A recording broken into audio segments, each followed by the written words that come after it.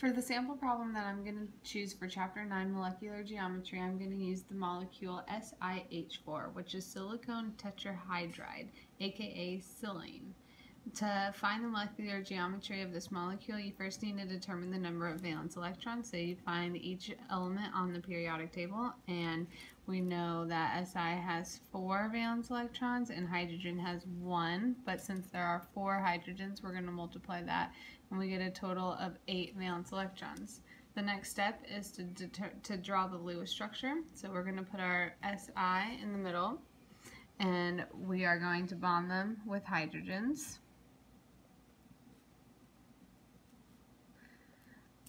To check the valence rule, we know that hydrogen can only carries 2 electrons, so we're going to have 2 here, 2 here, 2 here, and then make sure that Si is satisfied, so 2, 4, 6, 8. Therefore, this is the completed Lewis structure for this molecule. The electron domain geometry comes from the number of bonded pairs, and we see that we have 1, 2, 3, 4, and 0 unbonded pairs. So we are going to determine by looking at our chart that this is a tetrahedral molecule. And that's also the molecular geometry. It's the same because of the number of bonded electron domains. To determine if this molecule is polar or nonpolar, it is nonpolar due to its symmetry.